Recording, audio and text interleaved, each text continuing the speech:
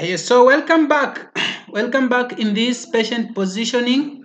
In this patient positioning, we'll be looking at orthopneic or the tripod position. And you can be able to appreciate my diagram on the right. Okay. So the orthopneic or tripod position has the patient in sitting position. So it uses a table with a pillow in front of the patient so that the patient can lean forward and rest on them. This position allows for maximum lung expansion and can help patients with trouble exhaling. They can use the edge of the table to press on their chest to help them exhale successfully. This position is used on patients being treated with COPD.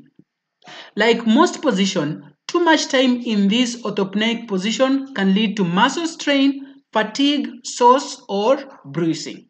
So regular position is necessary for the patient health. So guys, this is how you position your patient in tripod or orthopneic position.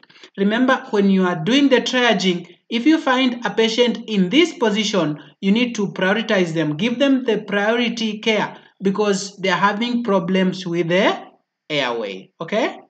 Thank you so much. See you again.